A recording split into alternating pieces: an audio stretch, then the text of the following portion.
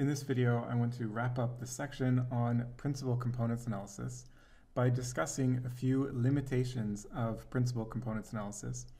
And these are limitations of PCA in particular as it applies to source separation, and really particularly as it applies to neuroscience datasets.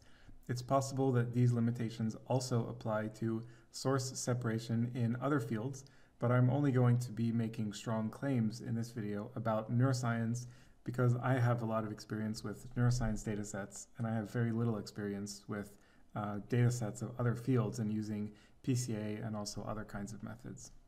And I hope that you get from this video not a negative feeling about PCA, but more an excitement and enthusiasm to go on to the next section of the course. So one of the main limitations of principal components analysis is that the eigenvectors are forced to be orthogonal. The reason why this is a limitation of PCA for source separation is that sources in the brain are rarely orthogonal. So you're more likely to have a pattern like this that is not going to be well reflected by PCA. And the reason why I make this claim is if you think about cognitive processes and you think about neural processes, think about neural computations and neurophysiology, there isn't a whole lot of orthogonality in the brain. In fact, there is a whole lot of correlation and correlational structure in the brain. And here's just a simple illustration of this. You have sensory perception and decision-making, so internal cognitive deliberative processes, and motor planning and motor execution.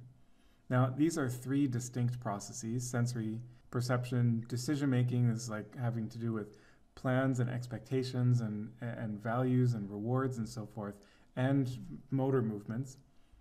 But obviously, these are all highly related. You use sensory information to make decisions, and your decisions guide your actions. So these are separate cognitive processes that can be studied independently of each other. But it's crazy to think that these are orthogonal processes. So something like PCA is not going to be able to separate these kinds of cognitive processes or their neural representations. A second major limitation of PCA has to do with what PCA considers to be important in the brain. And basically, PCA is just equating variance with relevance. So from the perspective of PCA, something is important, a feature in the data is important if it has more covariance across different variables. So if you have a data set that looks like this, PCA will return as the first vector, or the rotated data set will look like this. Now again, this isn't wrong. This is the right solution for what PCA is designed to do. But perhaps you as the scientist, you know that what's really important in this data set is color. So you know something about the world and you bring that knowledge into your experiments, into your data analysis. So if you know that color is important, then PCA is simply not going to return the color direction in this data set. Certainly not in the first principal component, and also not in the second principal component. And in fact, in many data sets, the features of the data that have the largest variance are the artifacts in the data. Those might be eye blink artifacts, they might be EMG, electrical muscle activity, they might be electrical or mechanical noise. There's all sorts of artifacts in data that have much higher covariance than the features of the data that you tend to be interested in. This is related to the third limitation of principal components analysis, which is that it's not really amenable to hypothesis testing. Principal components analysis is designed to maximize this expression here, the quadratic form of the covariance matrix S. So what is the null hypothesis?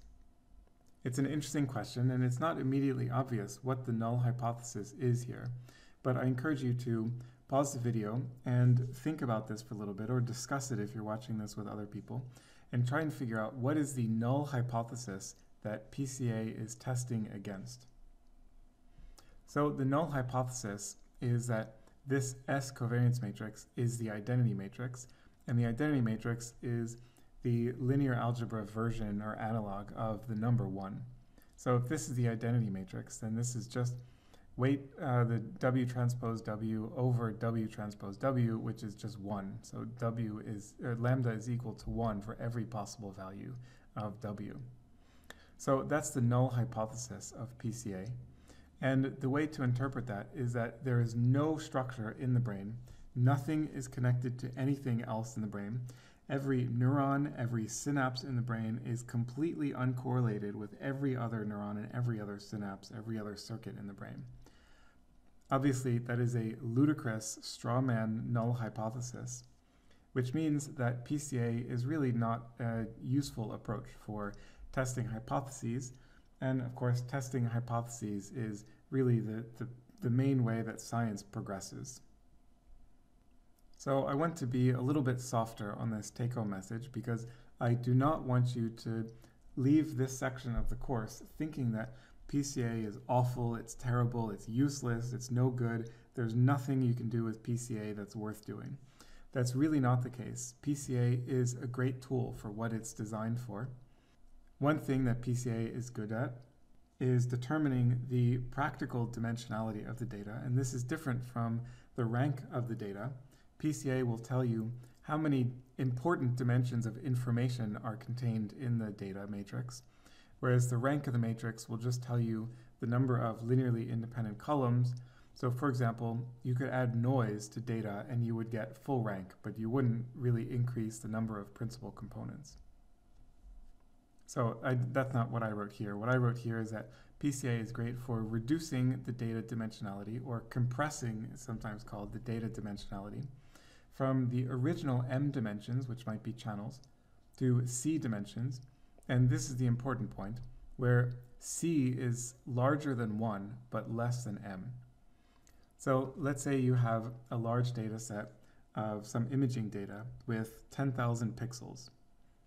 Now, a 10,000 pixel data set is really large, it's cumbersome, it can be difficult to work with. And once you get to the non-orthogonal eigendecomposition-based source separation methods that I will explain in the next section of this course, it can be very difficult to get good solutions with a 10,000 dimensional matrix. So therefore, in a situation like that, PCA would be really great to reduce the dimensionality of the data from 10,000 to, I don't know, let's say 100 or 150. And then you would do all of your subsequent source separation analyses on this 150 dimensional data set. In the next section of the course, I will call this two-stage compression and source separation. But the important point here is that PCA is theoretically and empirically, we'll demonstrate this in the next section, suboptimal for source separation, where C equals 1. So if you're compressing down to one dimension, basically PCA is pretty much always going to give you a suboptimal result that is likely to be not very good, but also very easy to improve. And that is what you will see in the next section of this course.